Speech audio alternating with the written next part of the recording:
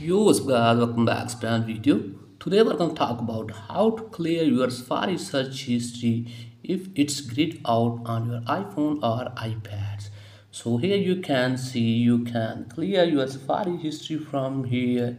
Here is your Safari history. When you here scroll it up, here will be the option of clear your browsing history, but it's not present right now here. So how to fix this issue?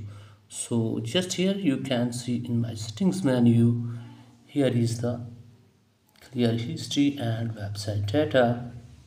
Here you have to locate for Safari, and here is the, you can see clear history and website data.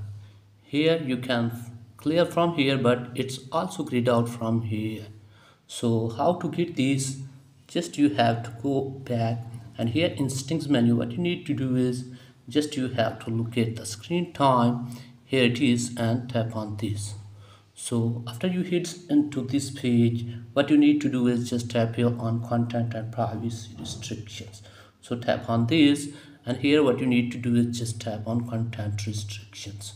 So after you have head to this, you have to put your screen time password if you have given, and then what you need to do is just here is the web content. So just tap on this. So here are a couple of options. So what you need to do is just you have to check here add unrestricted. So after this just go back, and then what you need to do is just here you can see go back and open up Safari again, and here is the history. So here you can see clear is option available right now.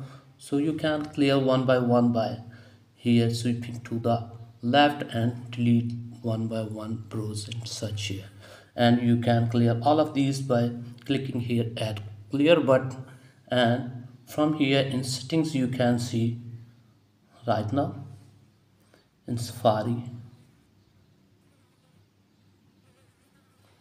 here is the clear history and data available right now. Here it is, you can clear from here as well. You can close all the tabs or keep the tabs. So I want to close all the tabs. So history has been cleared, and moreover you can from here delete as well advanced and website data as well. Here it is.